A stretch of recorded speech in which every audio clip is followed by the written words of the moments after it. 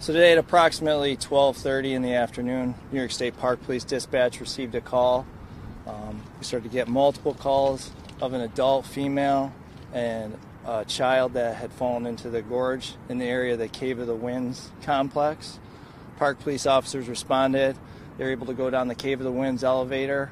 Niagara Falls Fire also was called. They assisted, went down with us. They were able to traverse the bottom of the gorge up the ice to where the two individuals had fallen into the gorge. Life-saving measures were administered to both the female and the child.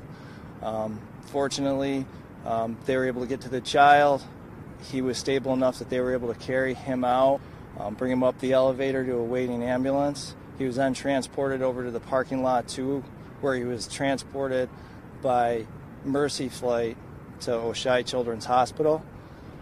Unfortunately, the female did not make it, and she was recovered by the New York State Police Aviation Unit and is being taken by the Niagara County Coroner.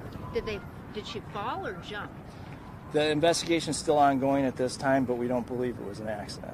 You talked to the person they were with when this happened. There was multiple people there, and they are being interviewed. That's all part of the investigation. Is it her husband or relationship to the... I'm told it was her husband she was with, and there's several bystanders there at the time. So they're all being interviewed. That's all part of the investigation, but like I said, this time we don't believe it's an accident. Do you have enough witnesses, Cap?